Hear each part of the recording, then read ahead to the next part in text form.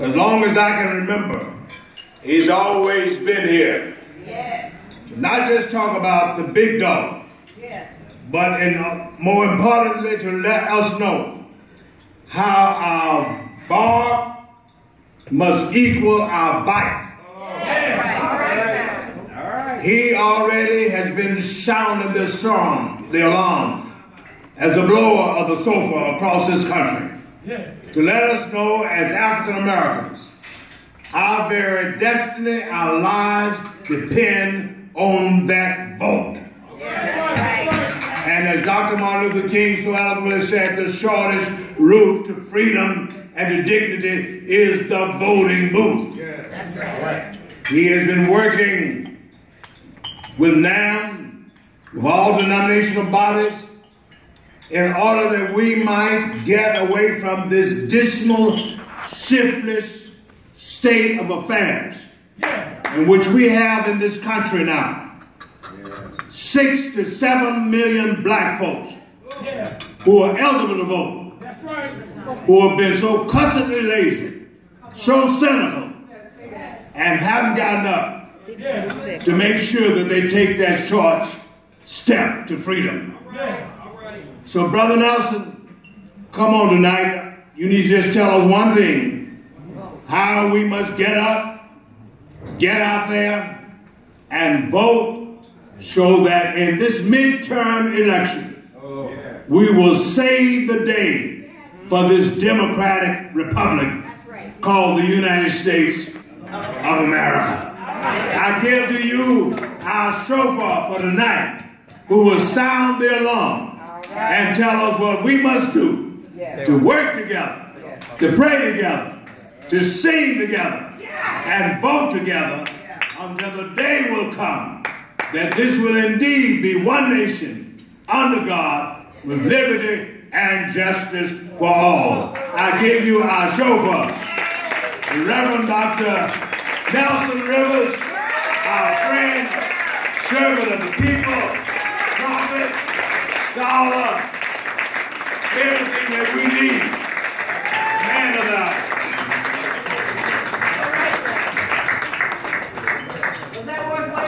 Oh, yeah. I thank the Lord himself. I have lived long enough now to be introduced by Reverend Dr. Amos Brown. Give the Lord a hand clap of praise. Somebody needs to holler about that. The season that we're in, with my usual protocol, I was going to lift up Alice, as I shall, and the state conference. But before I pray, let me give you just evidence and testimony of how good God is. All right. Last year on my Facebook page this morning, they do something called a year ago. And a year ago this very day, I was at a restaurant in LA with my mother and my cousin Nancy, who'd come with me to bring Mom before we met with her sister, my aunt Helen, and my cousin Janice. And you could not have told us that day that anywhere in the world I could stand there now and be able to say Mama was gone. And so Amos Brown set the stage a few years ago.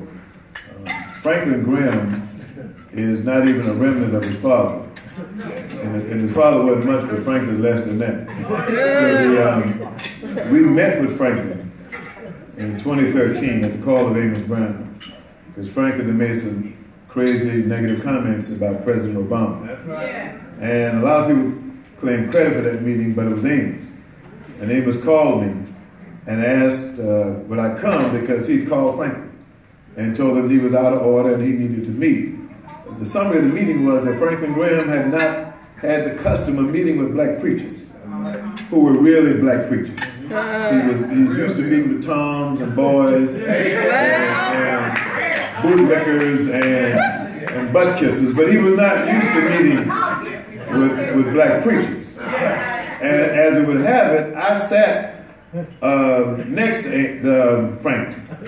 And then across from him was Freddie and Amos And others jumped in the meeting because they live in North Carolina. But they thought that they were upstate to them because he came from California and I came from South Carolina. If y'all live here, why did y'all have to wait on us to come? Y'all should have already met with him. But we checked him at the door. And I told him, and Amos told him, and others told him just how out of step he was. But Amos revealed something I didn't know about his dad, about Billy Graham. And I didn't think much of Billy Graham. But Amos helped reshape Billy Graham's legacy for me when he told in 1954, I believe it was, that Billy Graham came to Jackson, where Amos is from. And Billy Graham had a history of all those years he refused to preach at segregated crusades. And when he got to Jackson, of course, Jackson is the belt on the buckle of racism. And so Jackson, they had a line, a rope between the two groups, the black folk and the white folk. And Billy Graham came out of the stands, went down, and took the rope down, and went back and said, there is no division in the body of Christ. And so that helped me understand that. And then Dr. King had made some comments about Billy Graham that I didn't know about. So Amos called me after we met. This is 2013 now. He said, Franklin told me Billy's about to die. And he didn't want to have just colored folk that he knows at his funeral. He needs some real black people at his funeral. So he asked me, would I agree to go to Billy Graham's funeral? And I said, well, Amos, I tell you what, I ain't sure I want to go to Billy Graham's funeral, except to make sure he's dead. But I said, I tell you what, because you asked me, if he does, I will. And don't you know Billy Graham fooled all his children? He lived 5 more years. He lived so long that I forgot that I said yes. And I got an email from the Billy Graham Foundation asking me would I do them the honor, along with my wife, of coming to the homegoing or the funeral of Billy Graham. So I said, this must be a hoax. Who would send Nelson Rivers an invitation to go to Billy Graham's funeral? So I called Amos and asked him, was that what he promised 5 years ago? He said, yes. So I went. And I went to the funeral, and the only black preachers I heard were there was myself, Dr. Brown, and my brother from Warnock, Raphael Warnock. And there were some other black preachers there, but they weren't black. They were just preachers of color. And so in that moment, I finally confessed that I grew a measure of respect for the life of Billy Graham. Because the distance between Billy Graham and the contemporary white evangelicals is so great, it's a chasm. And in the session, his daughter got up. That's right. Now, he got 2 preaching daughters. Franklin can't preach at all. Franklin can't even talk, they don't preach. And Franklin is a sellout. He is nothing more than a front and a shill for Fox News and the right wing of America. But the daughters, one preached, then the other one testified. And the young girl told the story that she was the one in the family that they were ashamed of. She married somebody who wasn't in the church. She finally got divorced. And that was a sin if a young white and Billy Graham's child. And she said that then she hooked up with another man who was worse than the first one, but she didn't know that. If you know he's trifling, you wouldn't hook up with him, but y'all don't know until it's too late. So she said that she got so embarrassed because she had to get out of that relationship too. The family talking about her, she was embarrassed to go home. So she came up to the house finally with some courage and went up to him. And she said she was trying to rehearse, what am I going to say to my dad? And she said, there's one thing to disappoint your father. There's another thing to disappoint Billy Graham. And she said she got out the car, walked up before she could say a word. He stretched out his hands, hugged her, said, welcome home. And I said to myself, that is what's missing among the white church. That's right. That's right. They don't know Right. how false it is to talk about a Jesus that you really don't know. Because if you knew Jesus, you could not be as racist and bigoted and oppressive as you are. It is the ignorance of what I call the Christian Pharisee. So I'm sitting there, my wife is different. She kind of likes some of these televangelists. I can't stand them. So she had to tell me who they were. Joel came by, I don't care. Charles Stanley come by, I don't like him. And as they kept coming, I said, how do you know all these people? And then Trump, I don't watch white preachers on TV. I don't watch white preachers nowhere, but especially on TV, because I know it ain't real. That's why they're on TV. So, white couple behind us. Trump comes, right? Yeah. And Brother Holland, you know, the Raiders are on my wait list because I'm against the NFL. Because of the way they treat Cap and the brothers. So I'm on strike. Everybody in my church knows. I wear Cap. The only NFL stuff I wear is a t-shirt about Cap. About taking a risk is worth it all.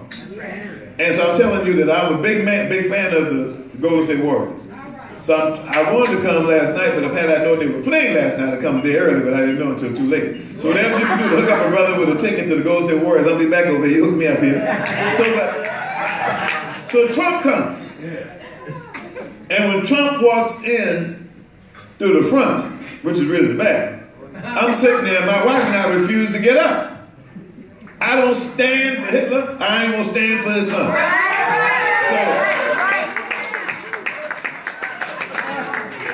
So we would move with a white woman. And somebody need to have my white brothers and sisters a class on some kind of black people. It's called Don't Get in My Space. This woman leaned over to tell me the president is coming. So I ignored her. I don't think you ought to curse a female out. So I ignored her. But she wouldn't let it go. Then she turns to my wife and says, the president is coming. My wife said, we don't care. I wouldn't have had that experience if it wasn't for Amos Brown. So I bless God for him. I've only had a male roommate once in 30 years. I was invited to a conference in D.C. After I got there, they told me we all room together. I said, I don't room with nobody but my wife. I ain't. And I definitely not gonna room with a man. I stopped there 30-something years ago, and I couldn't afford to get my own room. I don't go. And don't you know, I got to the room and they said, you're lucky, your roommate didn't make it. So I'm in the room, and somebody's out there jiggling with the door key. I said, what the devil? I said, somebody done got lost in here. I go look through the hole, the people, who's out there shuffling with his keys, but Amos Brown. I said, Amos, you got the right room. They tell me this is the right room. I said, your bed over there and my bed over here, never the twain shall meet. I said, Amos Brown is the first man I spent the night in a room with in 30 plus years. Because we got it like that. Let me thank Alice. You all have lauded Alice as well you should. Alice doesn't always confess that she knows the Lord. But she's had enough stuff to happen in her life that despite what her mouth said, she knows how good the Lord is. She knew the condition under which I left the NAACP. I was shocked every time I come to the convention, them Negroes act like they don't know what happened. Get anonymous. What happened, me? Where you been? Well, you ended the job I had, so I act like y'all don't know what happened. And the Negroes who ended it is the one who act like they don't know what happened. So I only came to the convention every year. I came to the convention every year, tell the truth, Ron, every year, because I went to first convention in 1982. And it so amazed me. I met a man named Mr. Adams. He used to wear an NAACP suit. All decked out from Miami, Florida. Nice dressing, Mr. Adams. And I asked Mr. Adams, how many conventions have you been coming to? He says, this is my 40th in a row. So I said, my goal is to break Mr. Adams' record. Just because the colors act up on me, I'm not going to act up on NAACP. So I come every year. But they don't invite me to do anything. Because they'll know what I might say. So I woke up one day after Derek became president and was told that Alice Huffman is the chair of the Committee on Membership and Units. Used to be known as the infamous Committee on Branches. And Alice Huffman is now the chair of the committee I staffed for years and helped write all the rules. Leon Russell and I, along with the attorney, Andrew Shikolo, we wrote the condensed constitutions. Right on. I was the only staff person on the committee along with the board, and Andrew Shikolo. Now, I didn't put all the stuff in there. JMG put some of that mischief in there, let's be clear. So, when Alice became chair, I thought that was significant. But I didn't know that the Lord was up to something. Then I got a call that from Andrea Brown G., one of my many mentees at the NAACP, and I have many of them. And she said, I think they're going to ask you to come speak for the membership luncheon. I said, Derek, no. She said, I think so. Because I told her. I said, does Leon know? I said, does Hazel know? He said, Alice is the chairperson. Next thing I know, I had a doggone letter. That's right. So you are invited to speak for the membership luncheon. And I can tell you two things that the Lord changed me a long time ago. Because if I was still Nelson Rivers Jr.'s son, and not the pastor preacher who's been changed by Christ, I'd have used every one of them minutes to go off and just talk about folk like a dog. But something happened, Amos. Joe Madison did such a great job as our political director that when Joe resigned, the NAACP created the Joe Madison rule. Y'all don't know where it came from, but this is the rule. No staff person can run for the board until they've been off staff for 2 years. That's the Joe Madison rule. They wrote that in the 1980s, before the association, the year the association moved to Baltimore, to keep Joe from running. I'm telling you what I know. I ain't telling what I heard. So I told Joe this. I said, Joe, I cursed them out for making that rule back then because I knew it was for mal and ill intent. But now I thank God. Because if I could have run for the board the first year, I'd have run, got elected, and come raise hell with everybody on the board. Then the second year, I wanted to run, but didn't have time. So the third year when I was eligible to run, I didn't want to run. Because the Lord had blessed me so much that if I were to come and act like a fool, I would not be appreciating. God knows more than I ever could know. And what God had in store for me was so much more than what I had. How dare I act like a fool and like the same ones I criticized. And so Alice Huffman, God bless you. And God keep you. I had a rumor that Alice was stepping down as president of the California State Congress. So I had a whole nother message written. I was going to spend the whole time praising Alice, lifting Alice up, having a whole thing. It's going to be better than your funeral because you could be here. It's going to be better than your funeral because you will be here. Then I asked her when I got her, she said, it ain't true. I said, let me go back and get my other speech then. Let me take that one back up. Beloved, I said at the luncheon, go with me now in prayer. This is a prayer that I learned from one of my teenagers at my church. She is now a freshman at Wilberforce University. Her name is Amos C. And she spoke during the team reflection. And Danae said, "Oh Lord, you know." Amen.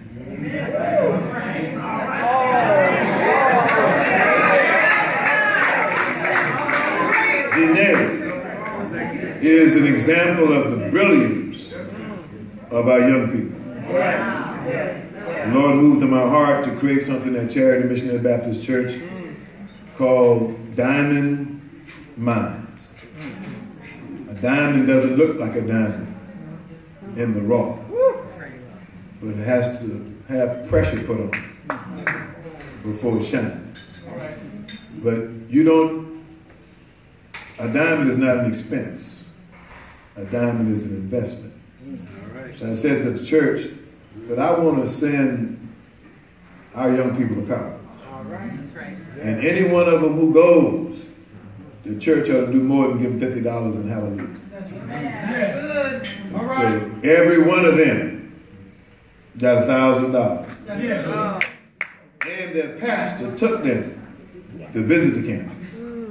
And the pastor came back and saw them through. 3 of them are now completing the first semester at Wilberforce. And Danae is one of them. One of my members was so inspired, Alice, that he anonymously matched the gift that did something last Sunday called the Charity Gems. And they are students who are in school 2 or 3 years. And they need help. Everybody in college needs help, especially if you're black. And he gave anonymously $5,000, $1,000 each. And last Sunday we announced who those 5 young people were. And realized we missed one. And so we went into the church's treasury to make number 6. So this year alone, 11 of our young people have received from their church $1,000 to go to college.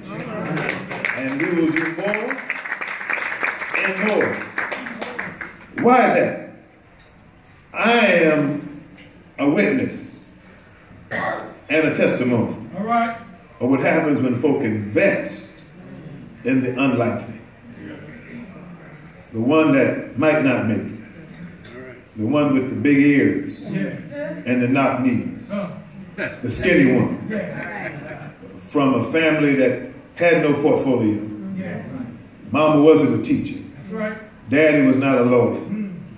But my daddy told me something when I was a boy that I never forgot. He said, "Boy, you're a Rivers. And ain't nobody better than a Rivers. I don't care who they are, where they are, ain't nothing better than a Rivers.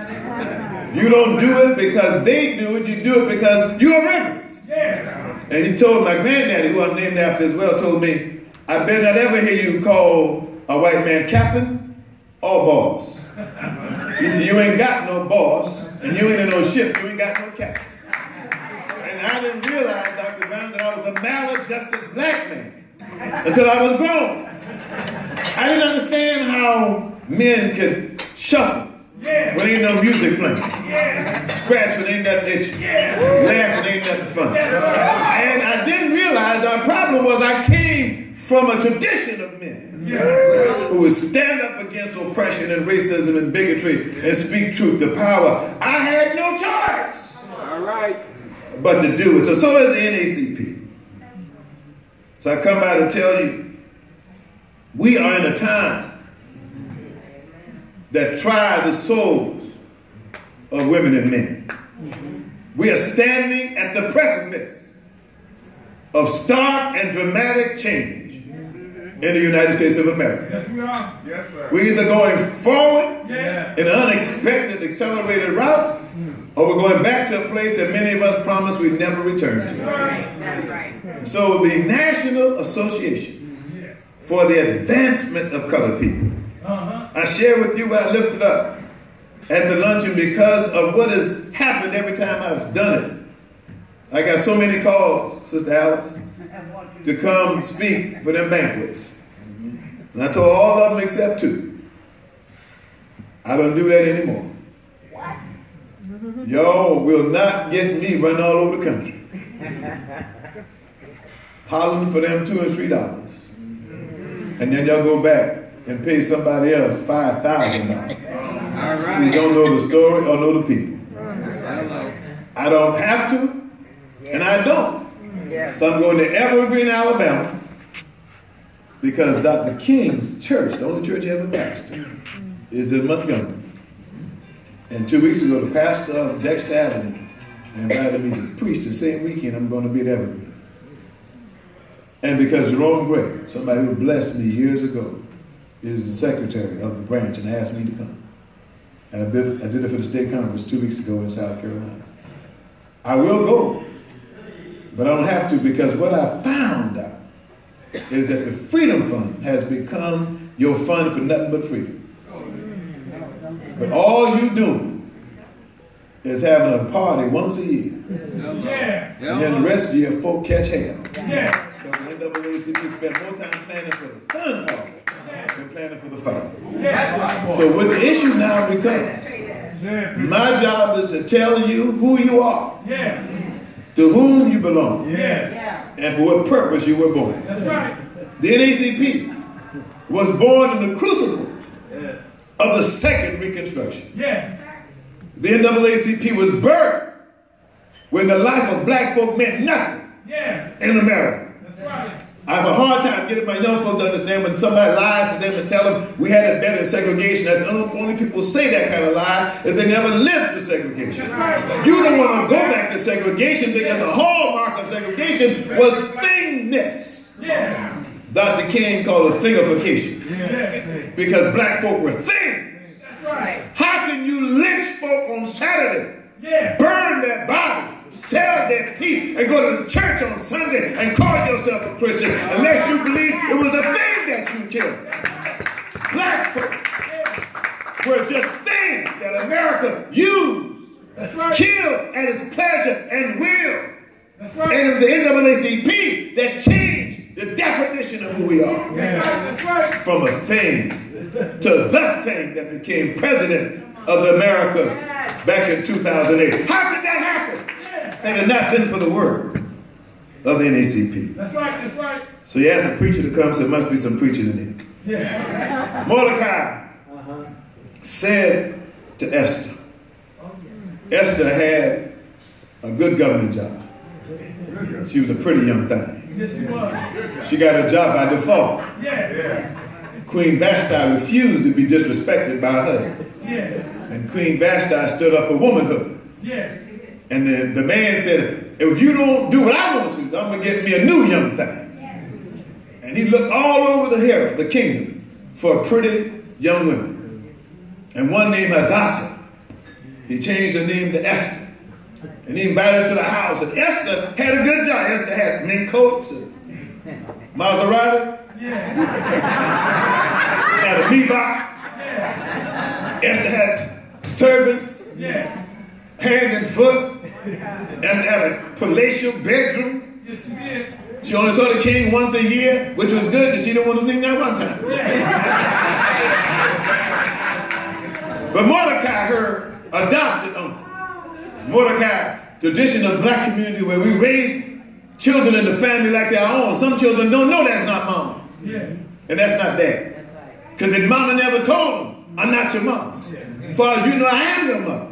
So Esther was raised by Mordecai, and Esther got the job in the king's house, the good government job, and then the king had a man named Haman who was a crook. And like the king we got now, got some people who are crooks. And the king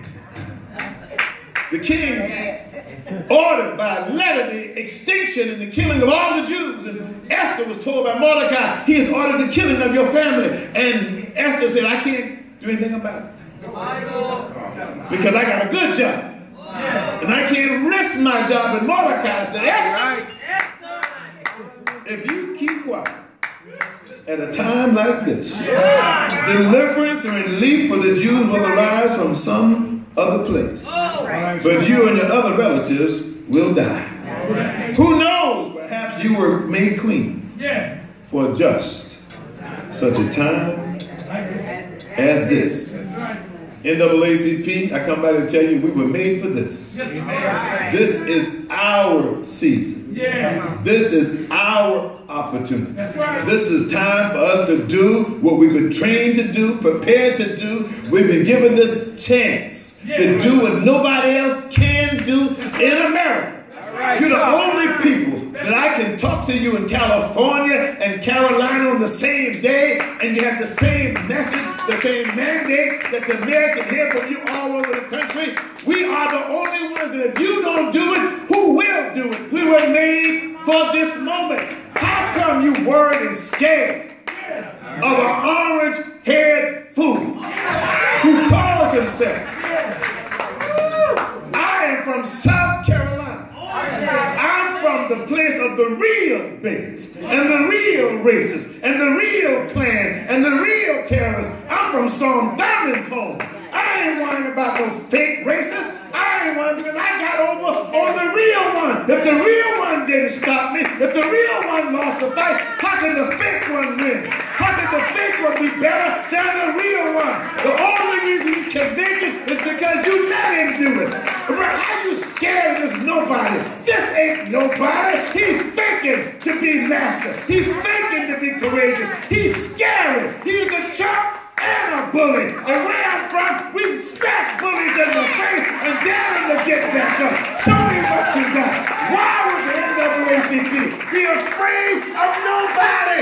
Dressed up in a suit, looking like a clown, and you should let bozo scare you?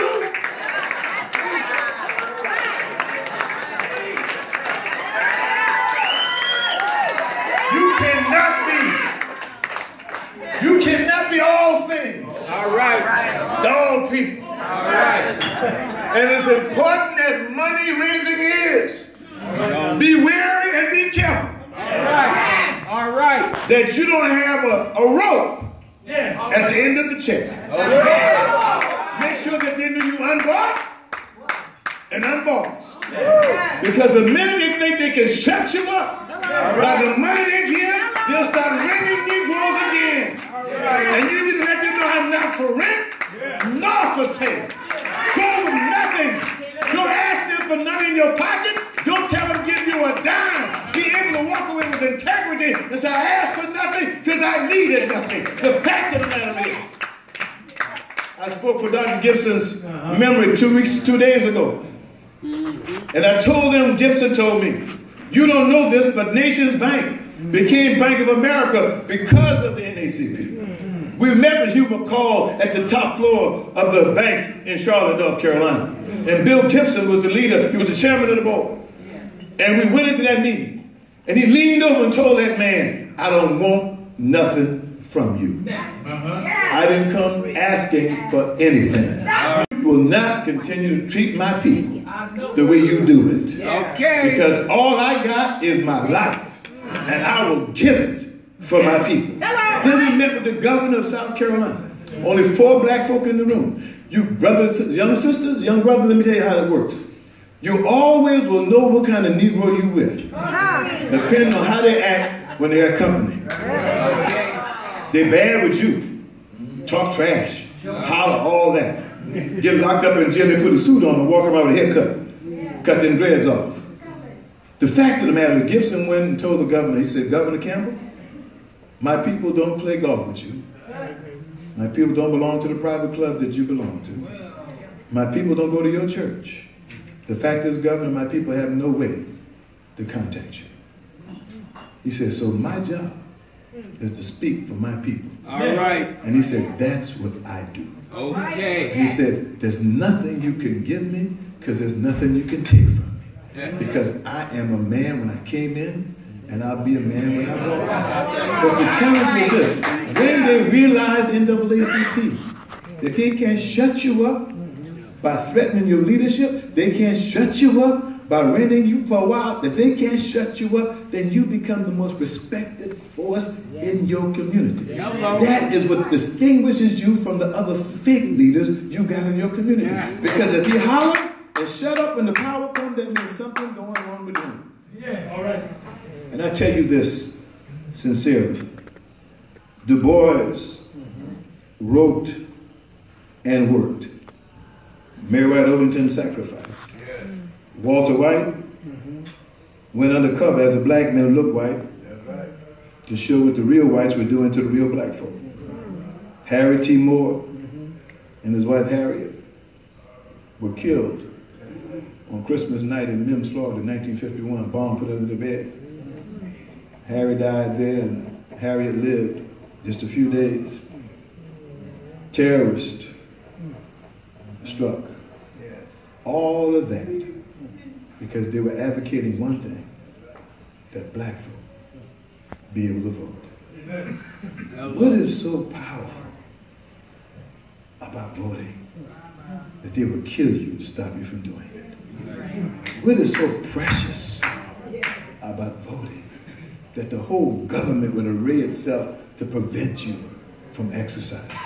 What is it about voting that makes it so that even now in Georgia, they're stealing 53,000 votes? Why is that? Because there's one mistake they made. In the Constitution, they said something they didn't mean. But we've sued them over it ever since. That all Americans are created equal. And that they have the right to protest and petition their government. And that every citizen has the right to vote. You understand why they messed up? Because now the same bigoted, orange-haired clown who goes around the world embarrassing us from sea, the shining sea, the joke of the whole world. I went to Zimbabwe back in January for the first time. I went to Africa, so excited, and right before I went, he called the African countries S-hole countries. And don't you know I got to explain them everywhere I go? And don't you know the little sister in Zimbabwe in Johannesburg told me, Reverend, don't apologize. We feel sorry for you because he ain't our president. He's your president.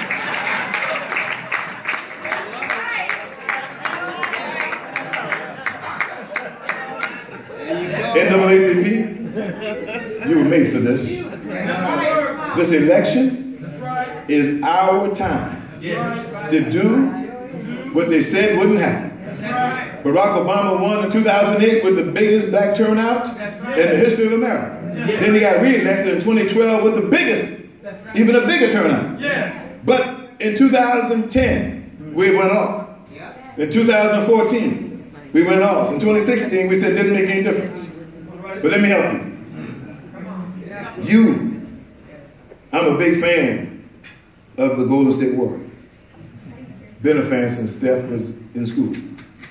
And knew his dad. So when they won the first time, I didn't realize they had changed the paradigm. They came up with a theme called strength in numbers. And my research tells me that strength in numbers doesn't mean you got to have a lot of people playing. But everybody who play got to be good. It says that the strength in numbers is from the last one on the bench to the first one off the bench. They got to be good. And when it's their time, they have to perform. Strength in numbers in NAACP mean you can't afford trifling branches. So your job is to make sure that if you're on the team, you got to carry your weight. If you're on the team, you got to play. And you can't afford sorry people in your branches. If all you do is argue about the color of the tablecloth, how much the ticket's going to cost, who the speaker's going to be, you got to twist it and you need to get real. The fact of the matter is, you need to make sure you got strength in numbers. What does strength in numbers mean? Whether Steph coming off the bench first, or the last brother on the bench, or the white guy is taller than the rest, when it's time, they got to play. I watched them win that game the other day. Looked like they were going to lose, sure enough. And don't you know the ball was hanging around the rim, and the boy who just came from the team that they defeated, he tipped that thing in. Why? Because strength in numbers. I might not get a chance every week. I might not get a chance all the time. But when it's my chance, you should depend on me. When it's my chance, I should step up because we got strength in numbers.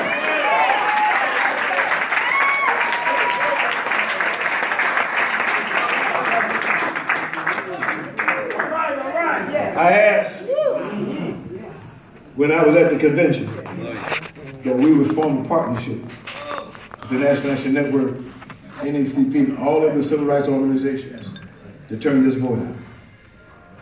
We're at work now. But black folk, my white brothers and sisters, we're on test. What are we going to do? Back in James Brown, they used to call it box or boogaloo.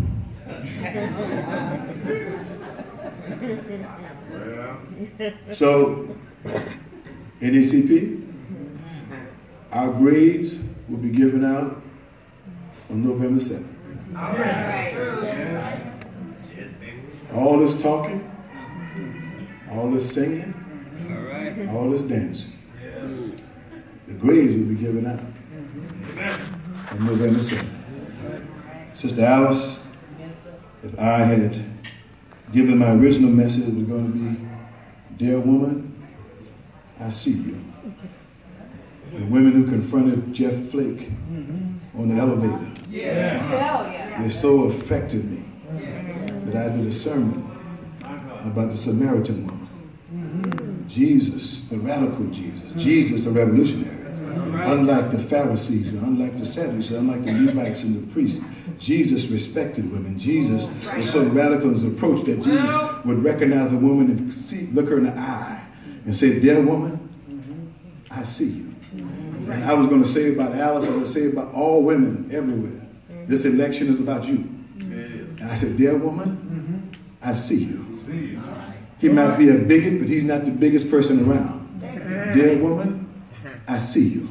The same men who disrespect you, abuse you, sexually assault you, and got the nerve to ask you for your vote, dear woman, I see you. Jesus went down the list, and everywhere Jesus went, when he would confront a woman, he would say, dear woman, I see you. When the woman was having 18 years of her back bent, and she never got well, and Jesus came and Jesus bent down to where she was. You see, men have to learn how to meet you where you are. They have to get down to your bed. You bent over, and she was bent over. Jesus says, dear woman, I see you. And so there was a woman who had an issue of blood. She had not been able to go to temple, hadn't been able to go to church for 12 years. Because in those days, a woman had on a menstrual, or a woman had a blood disorder, they could not go to church. Think about that. You can't, the very time you need the church the most is when you're going through. And the crazy people in church don't want to let you in the church because you're going through. But Jesus said, come on in, baby, dear woman, I see you. And so there was another woman who went to the well, and Jesus was trying to explain to her how you can get to the well. And Jesus was trying to explain to her that I believe in you. And so the disciples came, looked at him and said, why are you talking to that woman? And Jesus said, shut up, because I got a message. And this woman is the only one I ever going to tell to her face, I am the Messiah. He said, dear woman, I see you. You need to understand, my sister, that when the time has come for you to lead, it's now. You don't have to ask for permission. You don't have to dance. You don't have to shake your shimmy. You ain't got to give nothing up to get it. You don't have to get buck naked so you can be respected. Dear woman, I see you. And tell the same one who lied on you, and the same one who abused you, and the same one sexually assaulted you. Say the day of reckoning is coming, called November 6th. Dear woman, I see you. And I want you to do what the men can't do. There's a man in Alabama who ran for the Senate. He's a longtime Klansman, a bigot and a racist, and he thought he could still be a bigot in 2017. But I got news for you. Time out for that kind of mess. Dear woman, I see you. You don't have to ask these brothers for help. You don't have to ask them to respect you. Make them respect you by saying, dear woman, I see you. You don't have to worry. I tell us all the time. I saw somebody say, women, girls, don't you know this? The daughters of a lion is still a lion, and the daughters of a dog is still a dog. So the question is, are you the big dog we've been looking for? Dear woman, I see you. You don't have to kiss any butt. Dear woman, I see you. When you be grateful to be able to stand up on November the 7th and tell every low life, no good, no account man, you fired. You out of here now. Dear woman, I see you. And then we asked what happened. The rivers came by California and let their dogs out. And the woman